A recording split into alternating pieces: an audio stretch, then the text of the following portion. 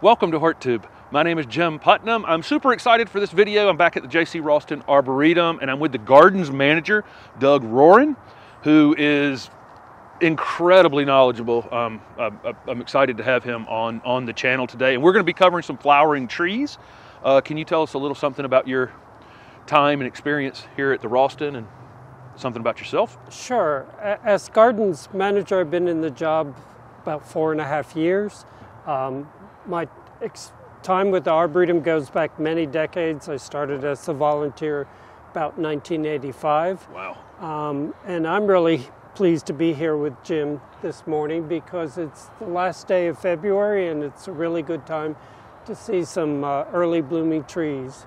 Yeah, and me too. And I have not. My channel is definitely lacking on trees, so I'm excited to be with someone who's knowledgeable about it.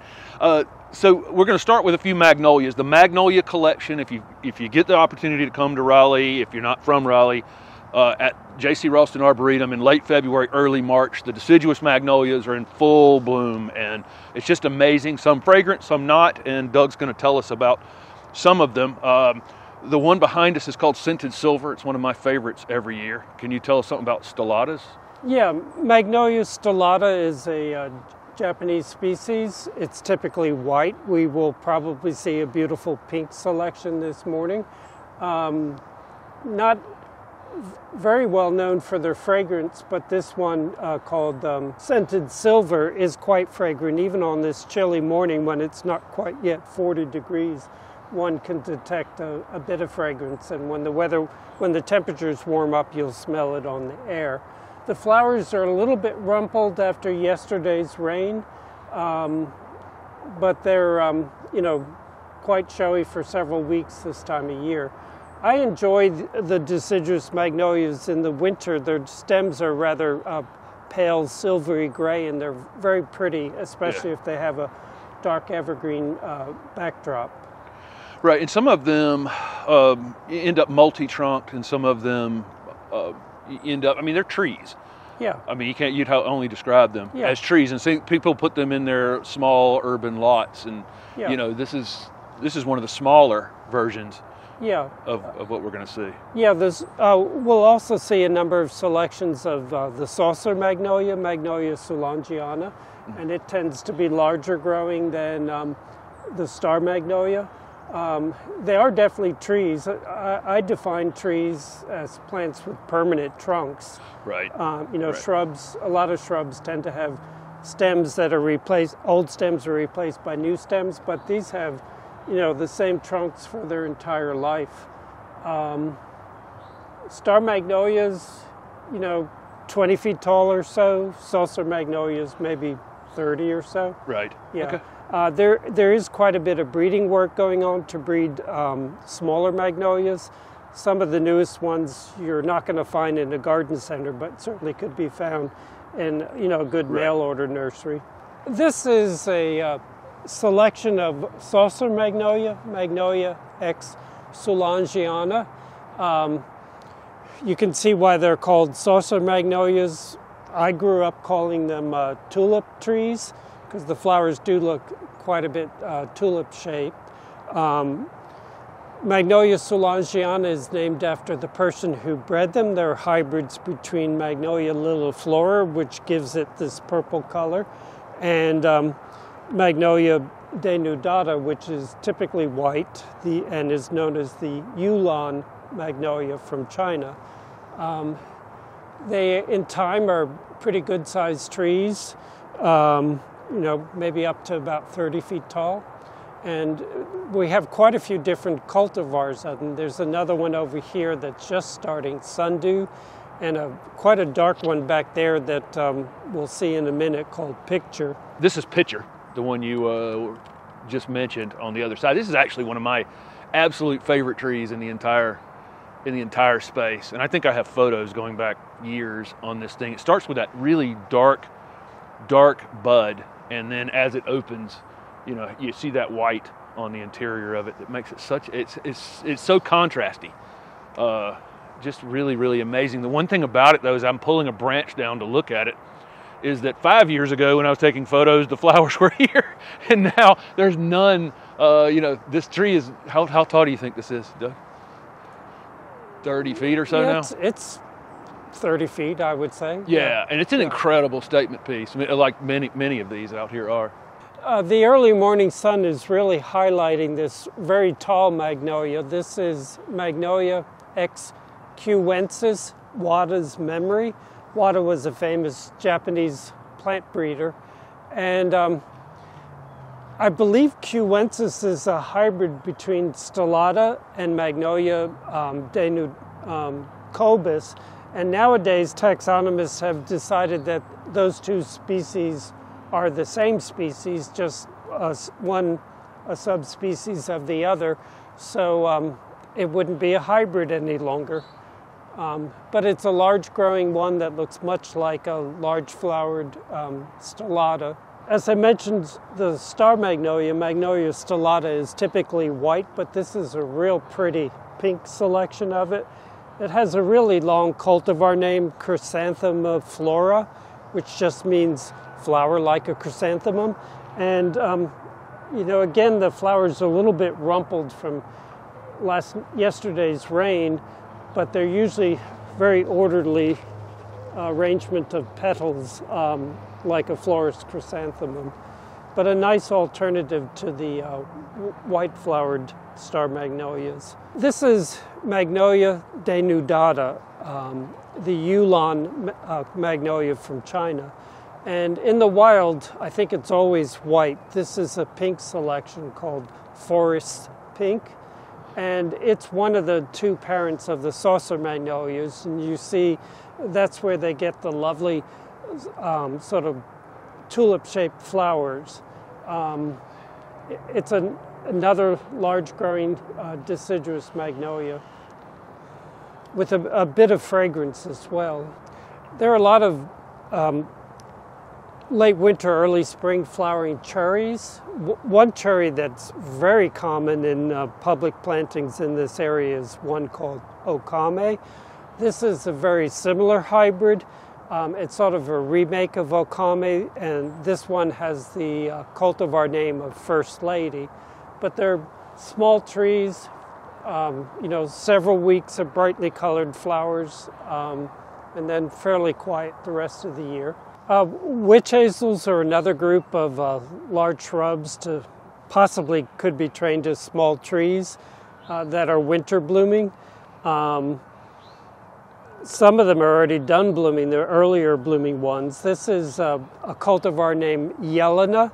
A lot of people pronounce it Jelena, but Mrs. de Belder from the Calmtut Arboretum in Belgium pronounced her name Jelena. That J is pronounced like a Y. And this is a very widely available cultivar and a very good performer in the garden with these sort of rusty orange flowers. And you can really see this morning how the color really sparkles when it's backlit by sun. We've come to a spot so that we can see one of the evergreen early flowering magnolias way off in the distance. Hopefully you guys will be able to see that. Can you talk about this group? Yeah, there are a group of evergreen magnolias from China. They used to be in the genus Camellia, but taxonomists have decided they're closely enough related to the other magnolias, so they're now all in the genus Magnolia. Mm-hmm. And that's Magnolia maudier. It will bloom for months this time of year. If we get a hard freeze, the open flowers will be destroyed, but give it a week of mild weather and it'll be back in bloom and just bloom for, it'll bloom most of February and most of March. Right. And how tall? The reason we're standing so far back from it must be 30 feet tall. Oh, it might be approaching 30 feet. The problem is we could walk right up to the tree, but we're under the tree and we don't see the flowers. It's only from a distance that we see the flowers. Right. There are several other related magnolias. There's one over there that has a fair amount of bloom that we could get up close to, but this is our best specimen. Right.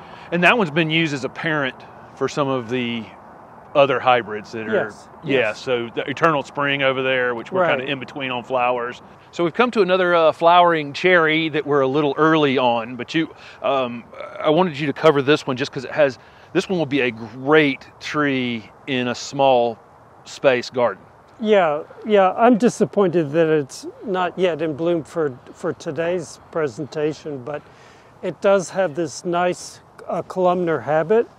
It's one of those modern introductions where it has a cultivar name and a trademark name. Right. The trademark name is First Blush, and it's a typical light pink cherry blossom on a nice upright growth habit, so taking up a lot less room in a garden. So look for it if you're need a smaller cherry. Yeah, and it still has the nice cherry bark. I mean, it looks, Yeah. you wouldn't mistake it for anything other than a cherry, except for this perfect columnar habit. I, like everyone, this morning is going to learn the difference between Cornus officinalis and Cornus moss. I see both of these trees this time of year around the city of Raleigh, and I'm always confused as to the difference between them. They're so striking. Yeah. They're real early blooming dogwoods. Now, they might not look like dogwoods to you because the common flowering dogwood has 4 big petal-like bracts underneath the little yellow flowers. And most dogwood species, and there are many dogwood species, just have these small, typically yellow flowers. And the 2 species that Jim alluded to, Cornus moss and Cornus officinalis, are very, very similar. Cornus moss is a European species. Cornus officinalis is Asian. And they're almost indistinguishable until they reach maturity, and then you can tell them apart by bark. This is Cornus officinalis, and the bark is very sort of shaggy, whereas Cornus moss, when it's about this age, the bark is very smooth and sort of not peely in this way, but like as it sheds bark, it'll be mottled, but still quite smooth. Cornus moss, at least, is known as the cornelian cherry dogwood. It makes a bright red fruit, much like a maraschino cherry, and they are edible, not necessarily super delicious. They're very sour, but in colder parts of the world where things like peaches or the common cherries aren't winter hardy, Cornus moss is grown for its fruit, and there is some breeding work going on to improve the quality of the fruit. But here we grow them as ornamentals, especially notable for their very early bloom period. This is actually going past its peak because it's already been in bloom for a couple weeks. Yeah, I was over here a couple weeks ago when it was in full flower. These are great ornamental trees. I mean, they seem like they play nice. They're unfortunately, not as available as they probably should be. And like you pointed out, and I've pointed out a lot of times on the channel, a lot of these early flowering things don't end up being purchased because nobody's actually shopping this time of year, Right. or looking through gardens. Both of these are non-natives here to the southeast, but neither are invasive in any way, are they? I've never noticed a seedling from them, neither have I. and that's what determines whether or not a plant is going to be invasive if it produces lots of seedlings. Right. Especially if birds distribute those seed, far and wide. Right. Well, let's find a Cornus moss, and then people will know what we're talking about not being able to tell the difference between them. Over here in the white garden, one of the deciduous magnolias it just plays a dominant role here in the Arboretum. You want to talk about this one, Doug? Yeah, this is a hybrid. This is Magnolia X Lobneri, Merle. The cultivar is Merle, and it's probably 40 feet tall. Yeah. So, it takes the place of something like a red maple or something, but gives you this beautiful floral display early in the year. Right. Yeah, and the overall shape of the tree is gorgeous. The bark is gorgeous. I mean, it has a lot going for it other than this one time flowering. Yeah, it really is a handsome thing all winter with its silvery stems. Yeah, right. Much like a beech. Yeah, and it does, and that also adds to this white garden. I mean, even the stems play a role in the white garden. Camellias are trees. You can see these two specimens are, I guess, close to 20 feet tall. They're probably 40 years old or so. The camellia most people know in this area is Camellia japonica, which is also a tree, but much slower growing than many other camellias. This particular one is a fragrant hybrid. I get a little bit of fragrance on this chilly morning, but it's much more fragrant as the temperature warms up later on today. And this was bred by William Ackerman at the National Arboretum. Now, the Ackerman hybrids that most people know are ones that were bred for winter hardiness, but Mr. Ackerman was breeding for fragrant camellias before the big freeze in the 1980s. And after that big freeze, when nearly all the camellias in the National Arboretum died to the ground, the director told him to drop the fragrance breeding and focus on breeding for winter hardiness. But it's a little bit one-sided because we took out a large tree in between these two camellias, but it's starting to fill out. But a nice sort of upright oval shape to this plant. The fragrance is coming from a very tiny white-flowered camellia from Japan, Camellia luchuensis, that is very fragrant, and crossed with japonicas, another larger flowered hybrid. You come up with larger flowered fragrant camellias. Now, this camellia over here is also a hybrid, but a very different hybrid. This particular camellia is the cultivar Mary Christian, and it's a Williamsii hybrid, named for the Williams family, who own an estate in Cornwall, England. I think maybe it was the Carehays estate, but I might have that information wrong. And they're hybrids between japonica and another Chinese species, Camellia saluenensis, named after the Salween River, which starts off in the Tibetan Plateau and runs through Yunnan, China, Yunnan province in China.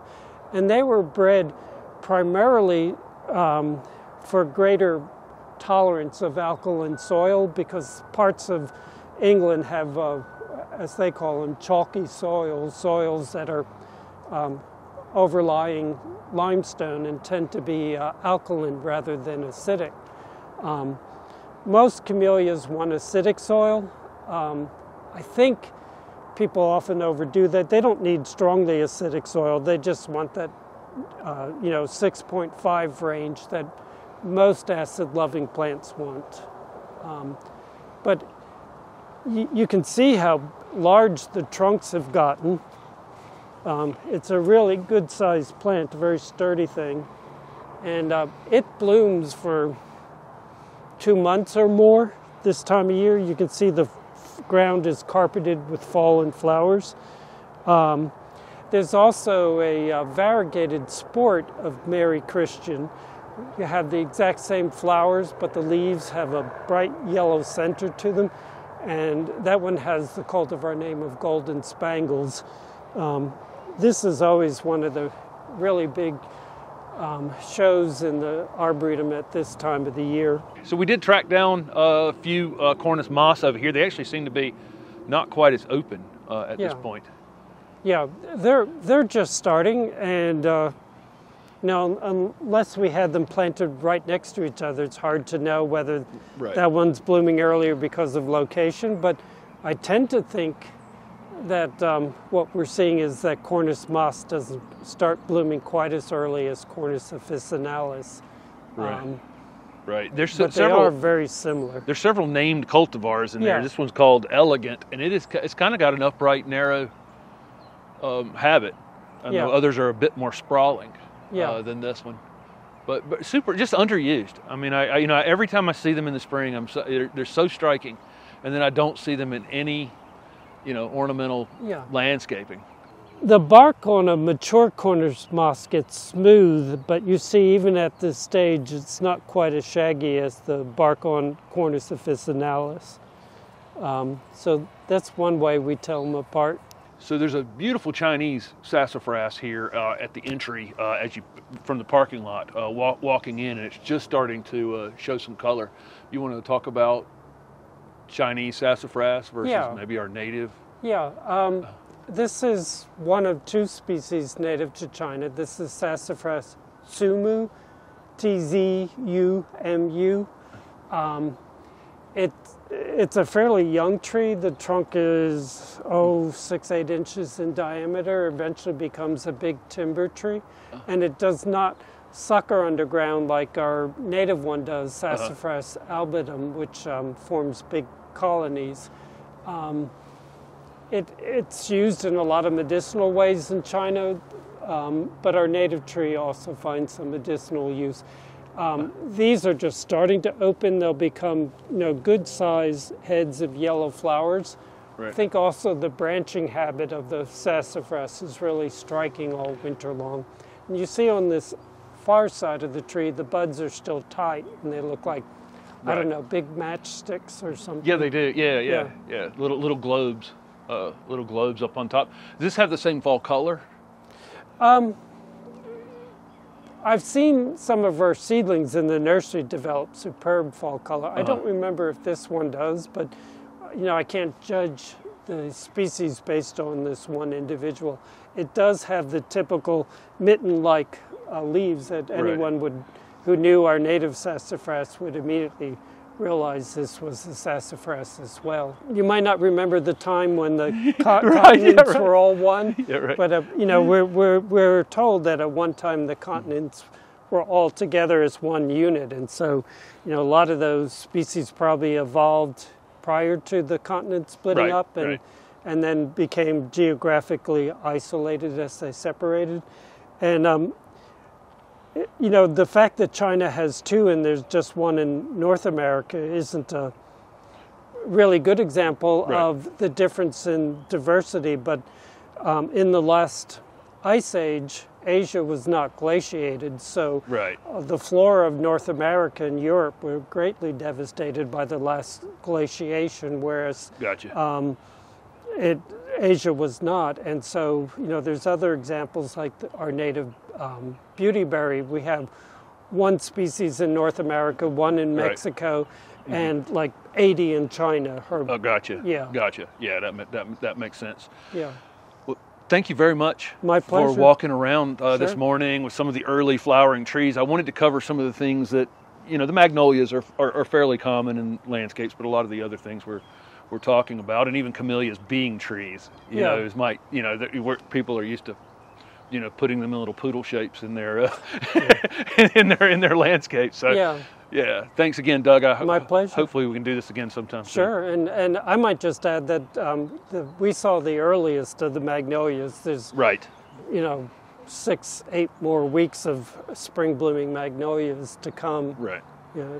Much greater diversity than what we saw today. Yeah, and this collection, if you get to Raleigh and you get to the Raulston this time of year, the Magnolia collection is definitely something to see. It's something I go out of my way every year and make several visits during February and March for. So thank you guys for watching.